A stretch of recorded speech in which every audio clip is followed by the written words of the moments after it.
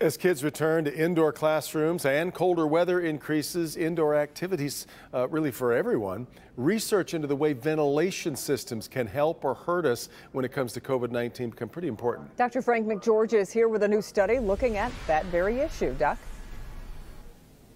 Yeah, Kim and Devin. So researchers at the University of Cambridge in the UK published a study in the Journal of Fluid Mechanics looking at the effect of ventilation on the indoor spread of COVID-19.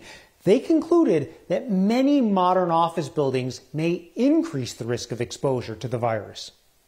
Evidence has increasingly shown that COVID-19 is spread through larger droplets and tiny aerosols that are expelled when we breathe, talk, laugh, cough, or sneeze.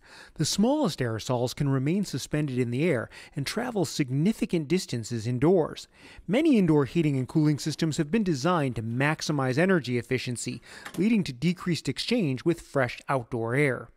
The very design of many ventilation systems can also contribute to contaminated aerosols staying in a room. Often, in an office, both the air inlets and vents are at ceiling level. This mixes the air in a room, but doesn't necessarily remove aerosols well, causing longer exposure times. Ventilation systems where the vents are at floor level and the return air intakes are at ceiling height, the way most homes in the U.S. with central air are designed, are more likely to extract contaminated aerosols because it takes advantage of the fact that much of our breath, which is warmer than room temperature, will rise and be removed from the room. Whenever possible, bringing in fresh outdoor air is the quickest way to reduce the concentration of any aerosols. Now, the researchers actually did a much more detailed analysis looking at the effect of opening and closing doors and even the amount of air movement that's caused by the wake we leave behind when we walk through a space. The bottom line, though, is that keeping windows open and wearing a mask was really their best advice. So, Dr. McGeorge, then what can people who work in an office that might not have the best ventilation system do?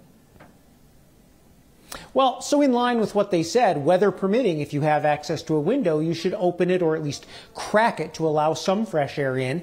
Universal mask use, of course, is now more important than ever, especially in poorly ventilated enclosed spaces, to generally minimize contamination. But that's really about all that you have control of. Yeah, really. Something else to consider. Okay.